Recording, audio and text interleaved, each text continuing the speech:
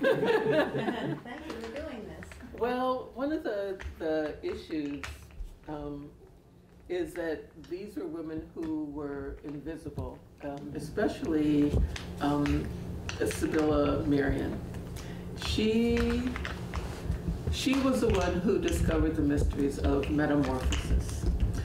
But what got me started is that Cobb and I were watching Nova, and it was on butterflies. And I said, oh, they've got to talk about her. She's got to be part and parcel.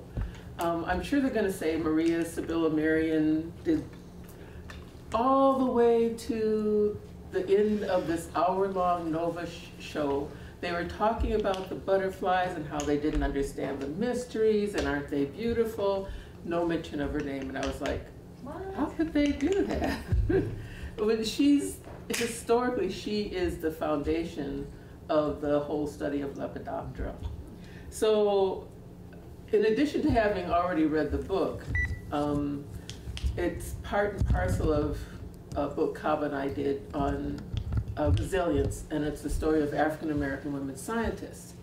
We have a chapter on the history of women scientists, and it turns out that most of those women made their entry in the field through botanical illustration and naturalism that they learned in their gardens. So as soon as I told friends that this is what I was doing, I got showered with all of these books that I absolutely had to read. And discovered Mary Delaney and a young woman by the name of Jean Barret, who you won't hear in the history books. And I thought somebody needs to tell their story. Yeah. So, and if you have any comments or added information, feel free to stop me at any time. But I want to set the scene, the context for what these women did.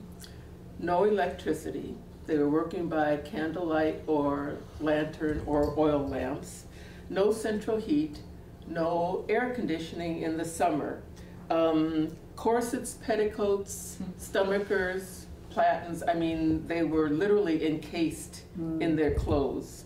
No plumbing, no showers, wool, heavy linen, coarse fabrics, and wigs, of course, that came along with the lice. So, what year are we talking about? 1600s. I'm starting in the 1600s. Maria Sibylla Merian was born actually in 17. Why do I have this? No, it wasn't 1740. You know what? I'm missing a page of my notes. Anyway, she was born in the 1600s, and she was the daughter of a print publisher. And so she was around printing presses, copper plate etchings, and she was a curious child, and she always loved butterflies. So she had a collection of these butterflies and the chrysalis, and everyone thought it was wonderful. At the time, it was thought dangerous for a woman or a young girl to be curious. But she was encouraged because they figured eventually she'll get married and she'll have a household and she'll grow out of this, which she absolutely never did. She ended up being married to the apprentice of a friend of her father's. He was an artist. And when her father died, of course, all of the money, the business went to the male members of the family because women were not allowed to own property or work. Their job was to maintain the household, make sure everybody got fed, everything was clean, and the only thing that they had was their garden. And so she would spend her time in her garden actually watching the butterflies lay their eggs, the larvae develop, the caterpillar, what they ate, and then this chrysalis from which the butterfly would emerge. So she had amazing drawings and an amazing collection. But she wanted to know, how did this happen? What was going on? So in the process of documenting this whole series, she also dispelled the myth of spontaneous generation. She said, no, insects don't just all of a sudden grow out of garbage or wherever you find them, there's a process for it. So she was instrumental in that. Her husband was not necessarily interested in following her work or even allowing her to do it. She had 2 daughters, and she was also taking care of her mother. And when she realized that she needed to really expand her area of research and discovery, she joined the Labadus, which is a religious, it was considered a religious cult. And one of the things you had to do was you gave up all of your worldly goods and you moved into this compound. They had it was actually a very beautiful compound where she and her mother and her daughters lived because her husband had gone off to paint portraits. So when he came back, Where was this? Yeah. this was in Germany, and then she moved to France, but she finally ended up in Holland. So when he came back from painting and, you know, gambling around with his friends, he found his wife and children and his mother-in-law gone and into this cult. So he went to where they were and refused to give up his worldly possessions, and he hung around for 6 or 7 months and finally decided it was useless, and he went off to I think it was Germany, found another wife, divorced her, and got remarried. And as soon as she found out her divorce was final, she left the cult. And she went to Amsterdam. And she was like, okay, somehow I have to find a way to support myself. So she did still lifes. She painted the flowers in people's gardens, because at this time everyone was collecting these exotic plants and flora from all over the world, and not all of them did well. So artists and illustrators who could actually paint and draw these before they died were in demand. So she managed to find a way to stay with friends, make this money doing her prints, and she realized that everyone had these curiosity cabinets. So as explorers would come back, they would bring bones, and they would bring, you know, mounted butterflies, and even the chrysalis and plants. And she looked, because of her experience, realized that all of these were disconnected. But she knew that there was a connection. And so she managed to hire herself out as an agent to collect curiosities for these people's cabinets. And she got on a ship to Suriname with her daughter. Her other daughter, her oldest daughter, had married, and they settled. No, her mother stayed in Holland. It was just her daughter and herself in Suriname. And so there she was in her heavy woolen clothes and her corsets, and it's, you know, 110 degrees and humid. But she persevered, and she would not only go out and collect butterflies, but she painted, she did illustrations of crocodiles, of snakes, of actually any animal that she could find that, you know, was either dead or could hold still long enough for her to draw. But she focused on the collection of moths, butterflies, the chrysalis, and watching these insects develop. At one stage in their home, the ants, you know how ants, what do they call it when ants and bees come out of the hive, and there's a term, swarm. These ants swarmed out of the jungle into her house, up her walls, ate her entire collection.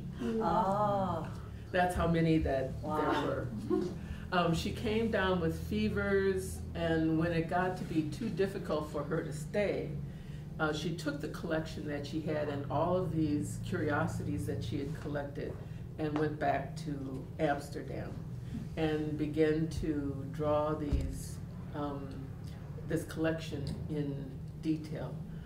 Towards the end of her life, she had a stroke, but there are like 6 volumes of these drawings and books and detailed work that entomologists still look at and use today. So I'm going to show you.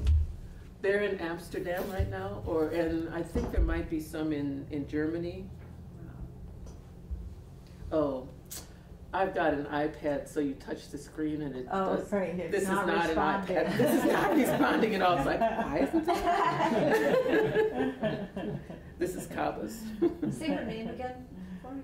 Say her name again. Maria Sibylla Miriam. Yeah. So did you ever contact Nova and say what happened? If they were great, I right? wanted to write them a letter and say, how dare Is you that leave better? this woman out? See the screen? Yes. Yeah. Good. Let's see, double. This is a portrait of her at the later end of her life, but these were. Can you see those clearly? Mhm. Yeah. Yes. Oh, wow. Okay. You should be able to go to full screen, Binta. You're not quite at. Well, Right. this doesn't. If you Up go up at in the the top? left-hand corner of the green there. Up in the left A little hand. green. Oh, this. Yeah. Or no, or over the other, the green circle. This. Yeah. There you Oh, look go. at that! Thank you so much. So these were the kinds of watercolors that she did for her friends to make money. So she was really very accomplished. And she created these worlds of where you'd have butterflies and moths and caterpillars and the plant life. But the ones to me that are the most fascinating are all of these different, imagine now, Wow. you're in a place where, you know, the sweat is running down your face, you've got limited supplies, your paper is probably curling, and she is recording what she has seen in a way that allowed people to actually understand that there are all these different species. The mindset, I think it might be kind of like you going to Alaska, where you have no idea what you're going to encounter. It's all new, things that you haven't seen. So this was really very, very exciting. So these are all her drawings. Yeah, and I want this is one of my favorites. I don't think I can get this to be any bigger. No, and I lost it, so. And Kaba said to me, "Dear, you want to bookmark this?" Dear. And I was like, "No, I don't need to bookmark it. It'll all be fine." Wow, they're Mm-hmm. beautiful. Yeah, aren't these beautiful? But even the seeds and the pomegranate Yeah, look at that. and the colors, and remember, color was also an issue because you had, what do they call? Oh, goose turd green, rat hair brown. You know, the colors reds and blues were made for people who could afford those dyes. So to go out into your garden and see this rush of colors that you couldn't even dress yourself in, but that candy for the eye. Did she have to buy the pigments and make the watercolors Well, herself? because probably, but because she grew up in a family of publishers and she was around art all the time, and they had to make the plates for the books. She already knew how to take care of and do all of that. But we take a lot for granted. So Binta, are these engravings that are then painted? Some of them are, and some, yes. Some of them are, and some of them are, Like copper engravings? Or? yes. Mhm. So have you seen an original? No, unfortunately, and I'm really surprised, the Botanical Gardens doesn't have Any of her work. any of her work, but they have work from the 1200s of the male botanical illustrators, and they have them, the originals, in these huge portfolios. I forget the name of the botanists for Napoleon and who was it that said let them eat cake? Marie Antoinette. Marie Antoinette. There's a very famous botanist, botanical illustrator who did all the work for her gardens, and they have the original portfolios for that. And it's not only amazing to look at it, but it's also intimidating, because what they had to do with the materials they worked with is really difficult to do with what we have today in modern times. So if you go to the internet, you'll see all of these works. It's really very, very amazing. And the book itself, it's called Chrysalis. And the book itself has some of the plates in it towards the back, so that you can get a better look at the kind of work she was doing. Actually, these almost look like photographs. They're so detailed and to scale. You know, I mean, everything is just. And so is she writing that down the genus and species of each? Well, this was the thing. All of that didn't come until later. Mm-hmm.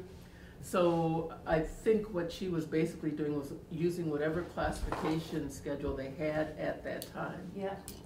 And then when Linnaeus came out with his classification, that was when they really raised the alarm about women being botanists, because he used human sexuality to talk about the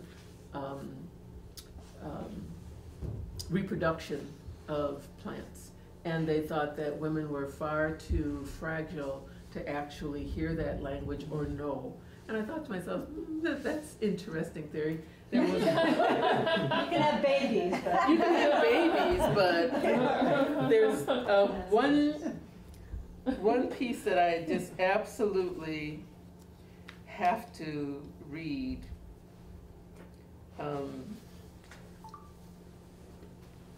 Let's see, is it here? I think it's here. Here.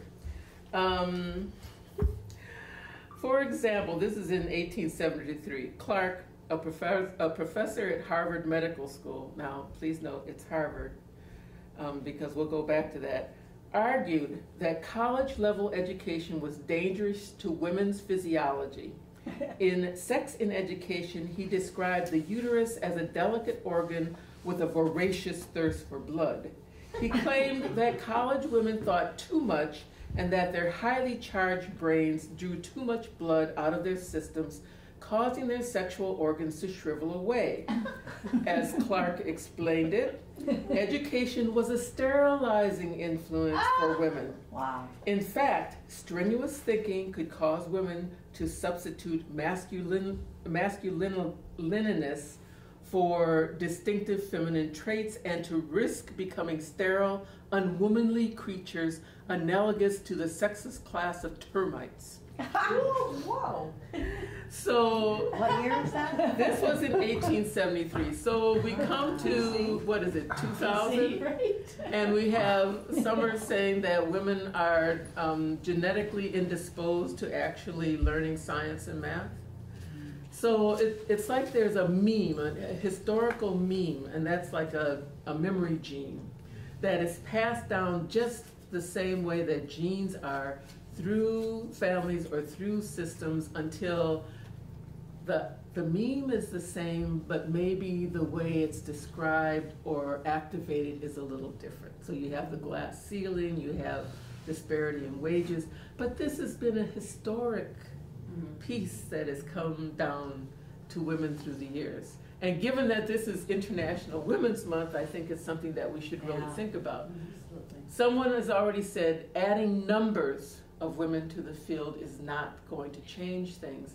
It's changing the way people think about women and what they're capable of, I just lost the word, what they're capable of doing or producing in society.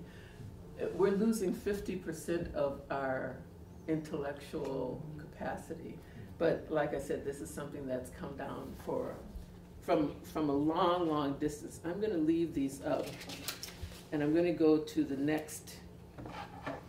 The next woman is Jean Beret. And there is a picture of her on the front of this book, but you will not find her on the internet or in history. Philibert Commerson was an up-and-coming botanist in France, and his father wanted him to become a doctor. This is around the 1700s. He didn't want to be a doctor. He wanted to pursue botany, which was considered a silly field and something that women did and dominated. He had a woman working for him. She was a peasant woman, and she taught him how to collect and preserve plants. And while she was working for him, she became his mistress. And so he learned the basics of botany from her and from her experience. Now, as his mistress, she got pregnant at least 3 times, and each time she took the child and put it on the steps of the church. Wow. Because he was from a wealthy family and she was a peasant. He could not claim the children or give her any money for them, and she certainly couldn't survive as a single woman with children. And it just totally would have changed her life. But what happened is that Commerson got an opportunity to travel on a ship that was looking at the different French colonies and land that they had repossessed. And he said, yes, I'll go, because the botanical gardens wanted him to collect these exotic plants from these places, things that they had never seen before. But he didn't want to go without Jean, and she certainly didn't want to stay behind, because what was she going to do? There was a royal edict out that women were not allowed to travel on ships. Huh? And so Wow. Jean cut her hair, bound her breasts, dressed as a man, and went as his assistant. Bougainville was the captain of this ship at the time, and he agreed to give Commerson a generous cabin and allow his assistant, this young man, to stay in the cabin with him, because she knew if she slept with the crew, she would be found out. Well, there was a doctor on the ship who suspected that something wasn't right. He didn't like Commerson, he didn't like Jean, because they had better accommodations than he had. And so after going around through the Antarctic, up these hills, she carried all of the equipment. She pressed and organized the plants. He was out just collecting things like crazy, but she was the one who put his collection together. They got to Tahiti, and the Tahitians recognized her as a woman because it was part and parcel of their society to have women dressed as men and men dressed as women. It was no big deal to them. And the doctor found out from some of these natives, and he staged her gang rape by the crew. Oh. So by the time she got back to the ship, the captain was so enraged and upset, but what could he say? Because she was traveling illegally. And so she had to heal her own wounds, and they continued to travel until they got to Mauritius. And at Mauritius, Commerson wanted to stay longer to collect. And so he stayed with friends in a very fancy house, the big house.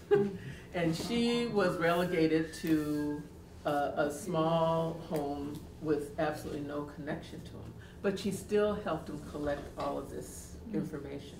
He got sick and died. She was stranded on Mauritius for 7 years because she could not get back to France. She worked as a barmaid, and a sailor came in, they fell in love, got married, and she was able to travel back to France as his wife. She sued the government for her pension, and Bougainville, who felt so guilty about all of this having happened to her, advocated for her, and she was able to live on her pension and die. She never saw the collection. The lucky thing is that most of the collection stayed in Mauritius during the French Revolution, so it wasn't destroyed when they went through and, you know, burned down and cut everything apart that was part of the elite society. So his whole collection right now is in the Botanical Garden in the museum, but her name is not attached to it. And she died quietly in the village in which she was born. So I have nothing from that except the picture of her on this book. But if you read the book, the idea, again, we have this issue of no electricity, no heat, no air conditioning. It's not an ocean liner. It's a ship being tossed on the waves, and she was the first woman to circumnavigate the world that way. But she gets no credit except for tonight. She gets lots and lots of credit. So the next person that I want to show you actually is Mary Delaney. And Mary Delaney has another fabulous story.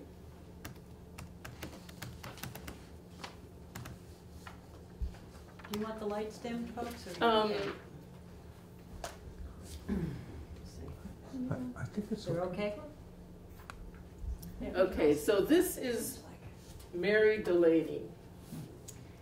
And her book, and you can look through and see some of the, I think they have plates of her work. Yeah. She was being groomed to be the lady in waiting in the Queen's court. And at the time there was a lot of upheaval in the court, and so it didn't happen. And her family, unfortunately, they were counting on that as a way for her to bring in money as the eldest child. Well, they found that there was this gout-ridden older lord who was looking for a wife. He was old enough to be her grandfather, but they knew if they married her off to him, which is, again, this is women as furniture, that he would pay their debt and she could take care of his house. She went to his house. It was a mess. There were animals in and out. She cleaned that up. He was also in the, I believe, in the court. I don't think they had the House of Commons then, but in the other house. But he was very politically connected. But when he got sick with gout and she had to take care of him, they moved to London. And that allowed her to at least see some of her friends.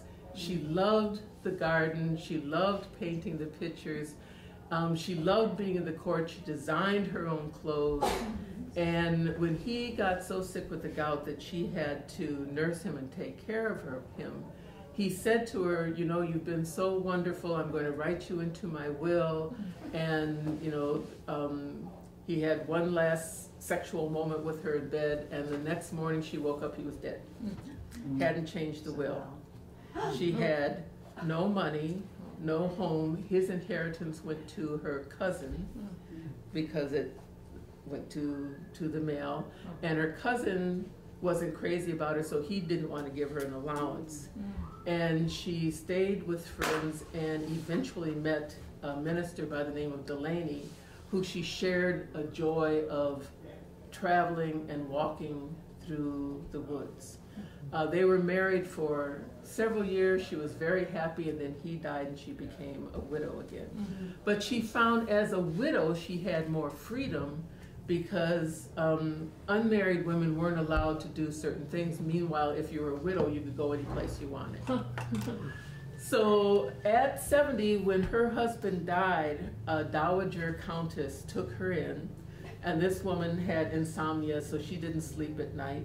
And Mary Delaney moved into her palatial home, and according to the story, she was in like maybe a music room with lots of windows, and she saw a piece of paper that was the exact color of some of the geraniums that she had. And she took that piece of paper and cut a petal shape out of it. And then she took another piece of paper and cut a petal shape out of it. And she created from 70 to 90 over 1,000 paper collage flowers. And that's what you're seeing up here. So, for instance, yes, these are paper. If you look at this, look at the fine Wow. lines and detail. Her tools were a very sharp pointed pair of scissors and a scalpel. And some papers she would have dyed, some she dyed herself, but her drawings are so accurate in terms of the flowers that botanists would come to actually study them, because there she was again, the woman in the garden who knew more about the details of the flowers than the people who collected them. So that's a collage? This is all Wow. paper. Let's see if I can get. Yeah, this is her original On works. these are all her original works, and they are in the what is it, Museum of Natural History? British Museum of Natural History. And so if you have special permission, you can actually go through the portfolios. But let's see if I can get it better.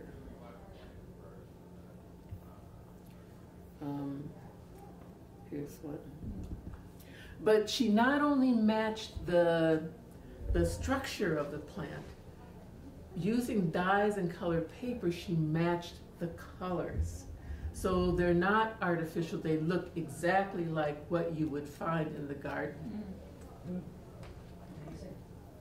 Yeah, so it's pretty amazing. Look at the detail of the reproductive parts.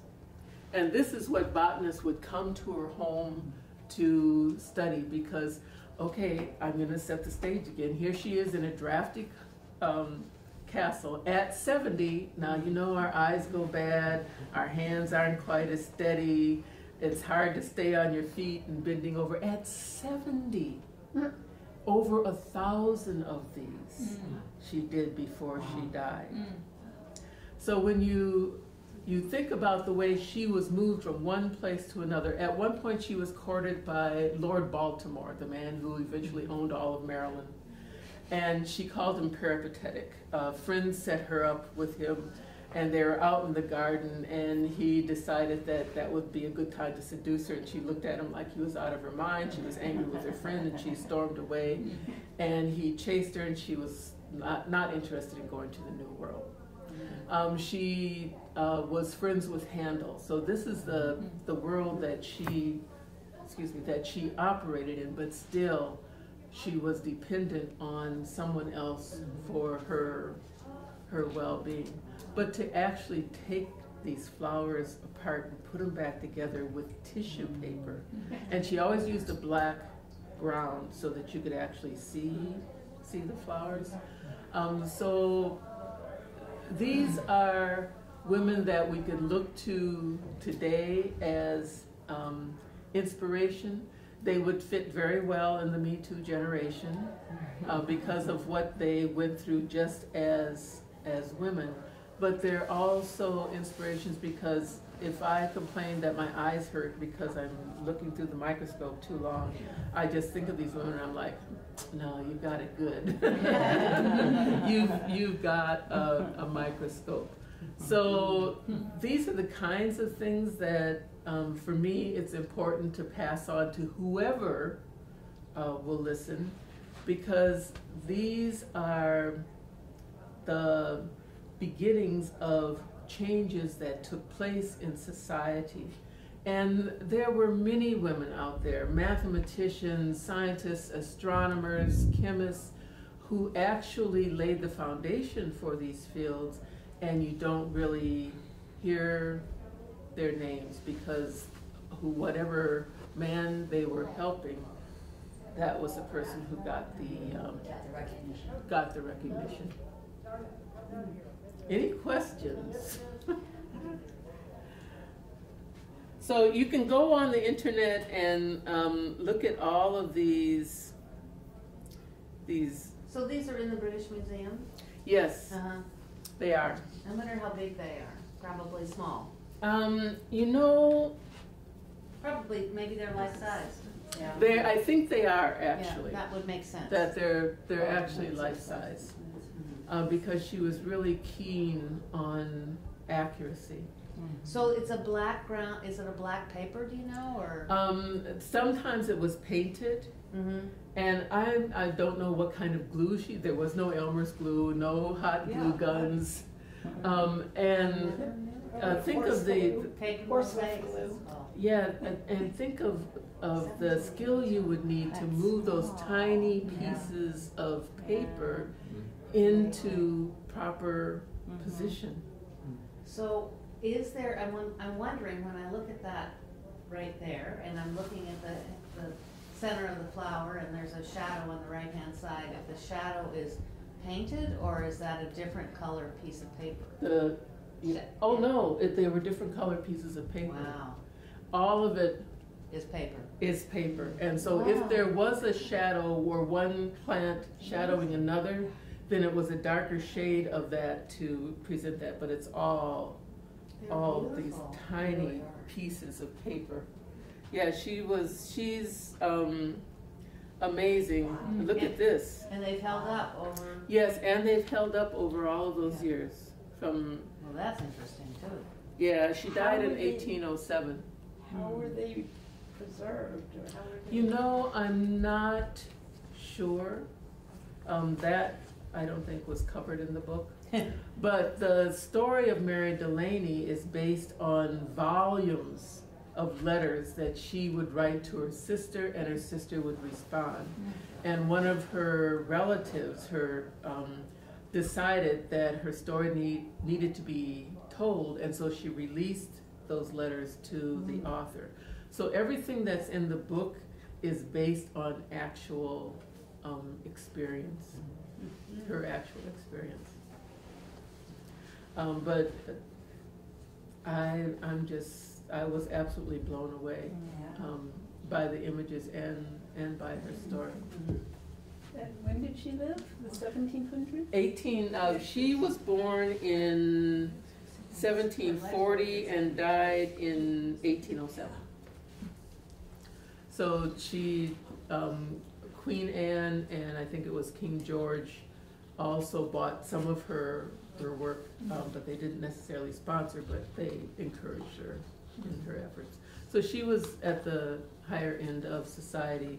Maria Sibylla Merian was kind of in the middle, and Jean Beret was at the bottom, basically.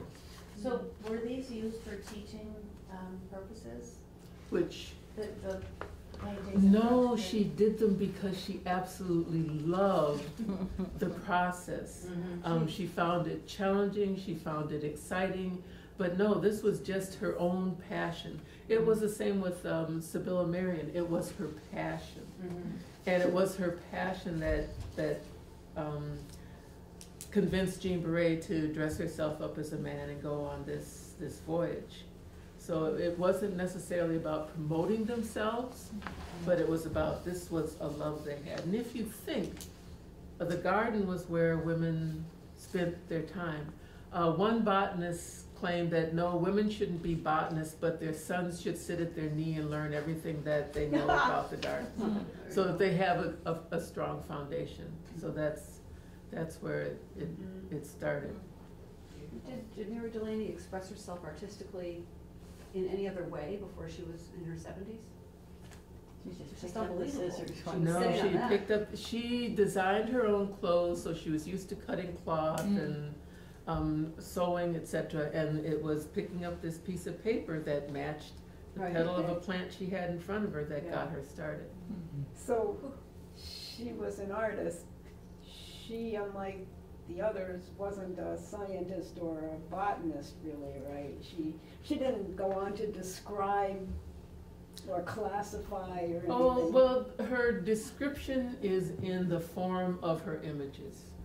And her description is so accurate, again, botanists would come and actually study her drawings to understand the plants better. So she discovered her artistry late in life. But she always loved the gardens and collecting, and she would design gardens for people, so. She was What? I'm sorry. She would design gardens, you know, tell people where to plant things, what kind of flowers, etc. She was a landscape architect. Yeah, right, there you Right, go. Early on. Early on, exactly. Wow. Amazing. Yeah, and I'm sure there are hundreds of women like this, but the exciting thing was just reading their books. It was like reading adventure stories. And she must have paid very close attention to keeping her drawings safe and Yeah. protected, Yeah. and Exactly. Yeah. that she felt the worth of them. Yeah, I'm sure that there are ways to have the drawings sewn together and put into books, but I think her work is particularly difficult because it's collage on Yeah. paper. It's not like an etching, Yes. like Miriam's work or a watercolor, where it has a little more permanence. It is, if you've ever done collage, it can be a very frustrating thing because if you lay a piece of paper on the wrong place, it's not gonna come up easily, you have to cover it over, but no, she was just very, very particular about her work. It's what gave her, like this, it's what gave her a purpose. And it's probably why she lived until she was 90. Because they say as long as you have a plan, as long as you have a purpose, you'll continue to get up out of your bed and put one foot in front of the other. Oh, thank goodness. Yeah. Oh my God, I gotta find one. Exactly. Well, I was complaining to a friend about getting old, and she said, I just read something that said, getting old is a privilege. And she said, imagine what you've seen and what you've experienced, and you still have that space to learn and continue on. I think it's the whole idea of being a lifelong learner. Long before Right. Dewey or any of those people claimed it, just the idea that there's something that we don't know. And the more you know, the more you realize you don't know anything. And, So, and for yeah. Mary Delaney especially, she, as a woman, she had the freedom to do it once she got older. Yeah, and right, exactly, and she had that support by the Dowager Countess, exactly. So, but I still think of the conditions under which, you know, she worked. So, but the story about Maria Syllabus Marion, the ants swarming through her apartment, eating her entire collection. Yeah, they ate everything that wasn't nailed down that was edible, and Wow. now we're gone. So here you are in Suriname, and yeah, exactly. Yeah, she talked about hearing the insects. Oh, So it wasn't just the Lepidoptera, but any insect spiders. She did spiders. She did wonderful drawings of spiders as well, and hummingbirds, just so that people could see what was out there. This is off the subject of these three women, but are you familiar with Mary Holland, the naturalist who lives down in Heartland, Vermont, and she sends out, you can subscribe to her email thing, No. she sends it out 4 or 5 times a week. Well, a couple of days ago, she sent out one, and I'm gonna find it on my phone, which is why I'm gonna get my phone out and play with it, because it was all paper cuttings, it was all white paper, Yeah, and this guy, that guy did you who- see it? yeah. The guy who constructed things like Yeah. birds Oh. of paradise and bears, and I'm gonna find it, maybe we can call it up on the screen. Remember Jenny, the The young artist woman? that was down in Putney that At had the Putney. exhibit at the governor's office. It was all paper cuts. Yeah, and it she was amazing. amazing, the detail. I can't remember her name, we tried to get her to teach a Did you see class, Mary but she was Holland pregnant. talking and- about- Yeah, You know, and I I think- saw his work online too, Uh-huh. separately, but I don't remember his name. I think those of us who focus on this kind of work are kind of obsessional. I don't wanna say OCD, but I think that But you comes said to it. mind. I did, I know. And we all understand. And it's, you start working, or I start working, and as I'm going, I can't stop, and all of a sudden I'm in this whole small, tiny little world. And I look up and it's 2:00 in the morning, I'm like, oh. It's dark outside. I haven't eaten. I haven't eaten anything. Yeah, and I think that that's one of the things that that moved these women forward. Yeah. Yeah. I read a novel and I, of course, don't remember the name of it or the author, but, and it was a work of fiction, but that's what it was about. It was about a woman botanist, I think maybe in the 1700s, and her story was very similar Oh, yeah. in a lot of ways, so whoever the author was must have done research. Well, we look at Pride and Prejudice, but we don't think about the implications of that particular, it's like, oh, isn't that romantic? It's like, no. It's not, it's kind of barbaric. So, yeah, it's, and this goes across societies, it's not just European society. I mean, in Rome, Hepatha, I think that was her name, she was a mathematician and a scientist at a time when the Roman Empire was switching possibly to Christianity instead of paganism. And she worked at the university in Alexandria, and she had freedom to move from one place to the next, and she was highly sought after, but she was a Platonist. And so the Christians who wanted the emperor to change to Christianity felt that anybody who believed in Plato and didn't believe in God and was close to the emperor needed to be dealt with. So they not only killed her, but they totally dismembered her body and spread it to the four corners. Wow. Because they felt that her influence was, but there was no thought about all of the mathematical formulas and questions that she had answered during time. So it's not even a recent phenomenon. We can go back way back.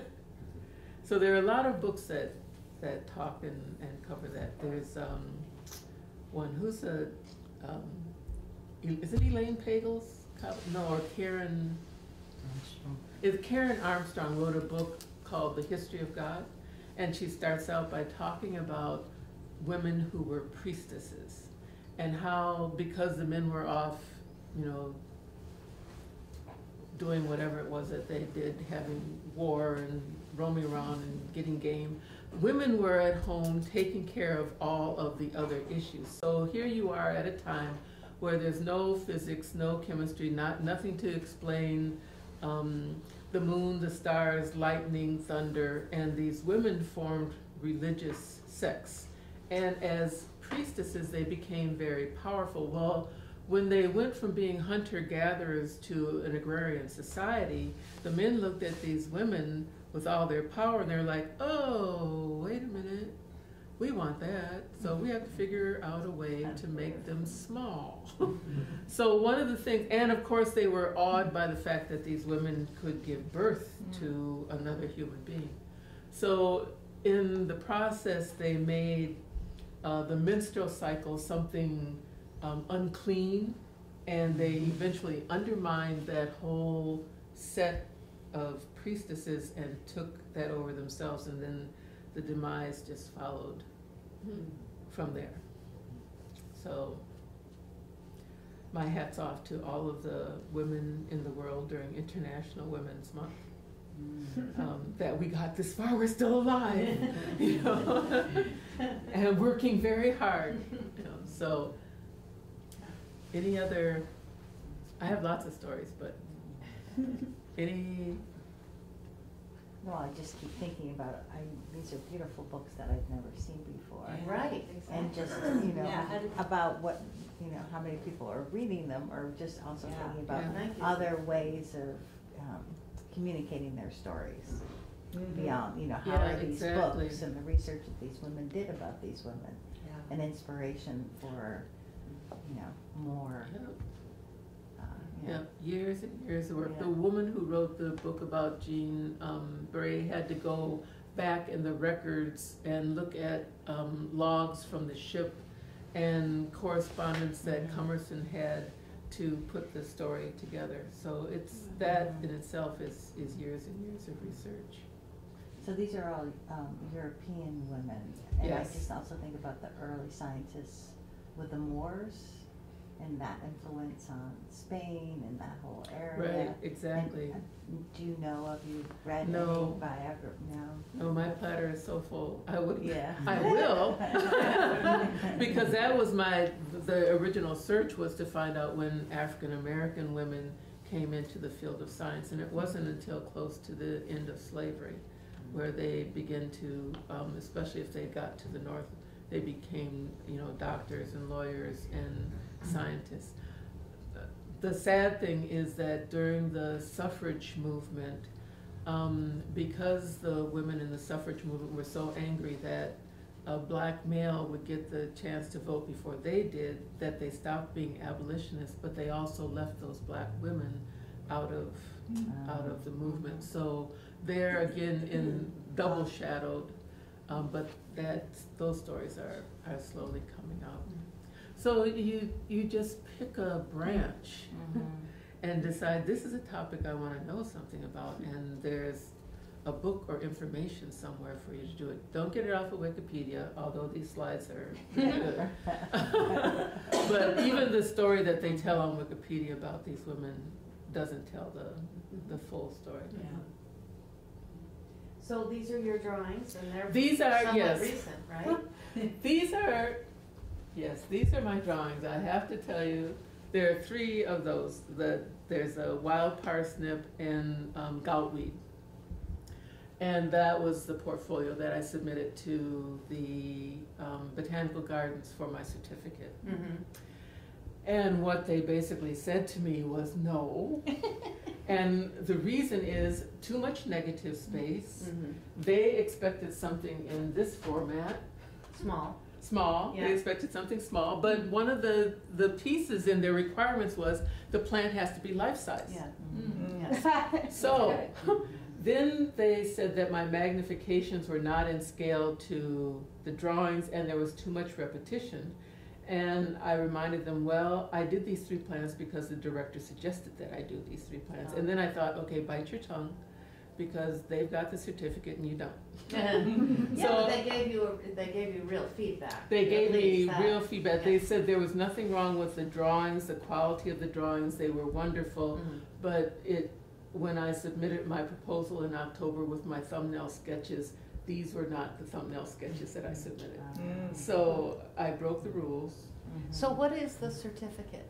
It's a certificate of botanical illustration, and it's 230 credits worth of courses. Oh. And most of the classes are 3 to 4 credits. And I had to take the intensives that were a week long because I couldn't do the every day for 3 months Yeah. classes. So it took me quite a while. Mm-hmm. So I'm working on my second submission. Mm-hmm. And it's plantain, St. John's wort, and Healsall. What was the last one? Healsall, it's called. There's another name for it, but I don't have the botanical names with me. So it's like Another challenge ahead. another challenge ahead, but I'm not going to stop. No. And who's And these? these are mine These are as yours well. too, Yeah. okay. So I really like graphite on paper. I really like the black and white. I like the detail. I find that I can do color, but the color sometimes hides the real detail of the plant. And if I have a choice, it's going to be pencil and paper. Eventually, we're going to go back to West Africa, and I'm going to use this as a way to teach science in the high school level. So watercolor would be fine, watercolor pencils would be fine, but the most easily movable would be paper and pencil, and everybody's got that, and it would be inexpensive. So I want to really hone my skills in that area so that Yeah. when we finally do go back, I can be accurate in terms of what I'm teaching.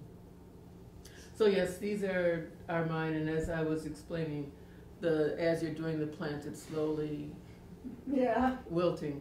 So the this one in particular, the Astromeria, is kind of like Frankenstein's daughter, because we had all of these plants in the room, and so you would very quickly do the leaves, then you'd do a study of the stems, and then you would do the flower. And the classic rule is you have to have frontal view, a side view, and then a back view. So if you look at any botanical illustration or even a fabric, you'll find that that's the formula. Interesting. So the flowers were all done at different times because they don't always bloom the way you want them to. And the instructor, you had to do a whole sheet of the whole environment of the plant, but it was bits and pieces, and the instructor would look at it and say, okay, now put together your drawing. And I put that together 3 times. Vertical, she didn't like it. I had it horizontal, but there was one blossom that she thought was too big. She didn't like my bud. So I finally got to that piece, and one of my criticisms was that my leaves were too artistic. And I was Good like, job, oh. Excellent work. Yeah, exactly. So they're very, very specific, and they come around with a magnifying glass and a ruler, because one of the things that you have to make sure is when you're doing your shading that the paper is saturated. They don't want to see any paper, and so they measure your plant, they measure your drawing, they look at the saturation, and then they're like, okay, this one. See, that's one advantage that these women had. They did their thing and nobody was looking over their shoulder. I know, No isn't that certificates involved. something? And they did it so well. So I will carry on. I'm not one to just give up the fight. So Excellent. yeah. Thank you. And to describe how you had to do the colored one and shaking the dirt out. Oh yeah. Well, this is color pencil and a watercolor pencil. Oh, wow. So you do the color pencil first and use the watercolor pencil to give it depth. So the plant was in a pot, and they tell you get rid of all the pieces of the plant that are not stylistic. They don't make a good, what do you call it, map. So you cut away the blossoms, you cut away the leaves, and when you get to the part where you have to do the roots, you take the plant out of the pot and you run it under the sink, shake the roots out, cut the way the roots that you're not going to do, and then mount it with, they call them helping hands, they're the clamp. It's a clamp on a system that people who do soldering use. And so you've got this thing clamped up, you've got it propped up with dental floss, you've got stuff tied all over the place that doesn't show up, and then you try and do it before the plant dies. This was a 1 week long process, 6 hours a day. Wow. And that was all we were expected to come up with, was that one piece. But I have a great admiration for plants and their mobility, because boy, can they move. Yeah, exactly. Yes, honestly. So, yeah, so that's my challenge, but it's so wonderful being able to go out my door and not worry about subject matter. Oh, 'cause it's winter? Well, now I can't, but in the spring, I don't have to worry about subject matter because everything is. Oh, I see. It's Yeah. right there. Is right there. Yeah. Yes, exactly. How quickly do they move when you're drawing them for like 6 hours a day? Well, by the end of 2 hours, they've probably, the leaves, the stems have probably started to, Like drooping. wilt a little, or a blossom will open Mhm. that, or a bud will pop up and you're like, oh, Oh. Yeah. well, here's something else. Mhm. And the leaves start to curl. Yeah. So you So they work- also like move to track the light too. Yeah, so you have the light shining from one side, Mm-hmm. and there are windows, but you try not to sit by the windows. Mm. So, Mm. yeah. It's a lovely, lovely process. Oh, there was one, Bobby Angel, who is in southern Vermont. She came to one of our sessions and she gave a talk about her work. And she talked about going out to Colorado with these botanists to draw these plants of this particular ecological area. And then coming back, and she said, I'm hunchback from looking in a microscope all the time and bending over and making sure it's correct and it's what the botanist wants in the book. She said, and so there are 12 volumes, and of those volumes, maybe 6 of the drawings I did appeared. So she showed us, she said, I needed to do something else, and so she started doing copper plate etchings. And just some really beautiful work where she said I could be a little more artistic and not necessarily so stuck by the rules. But she said I'm bound and determined to use the skills that I've gained to be able to express myself. But she does some amazing work too. So how long have you been doing botanical illustration? It's been, what, 7 years now? Yeah. It's been wonderful having Kava as my husband. He's a scientist, technician, agriculturalist. Mm. So we would go for walks and he'd say, don't touch it, it might be poison. Yeah, and he was absolutely right. He said, take a picture of it and then look it up. Wise advice. Yeah, very, very wise advice. So I think in ways he's kept me alive. But thank you all for Thank you. coming. That's It's a small group, but it was fun, and I hope you'll just pass the word around to as many different places Yeah. as you possibly can. Absolutely. Yeah. That there's just, the world is a wonderful place.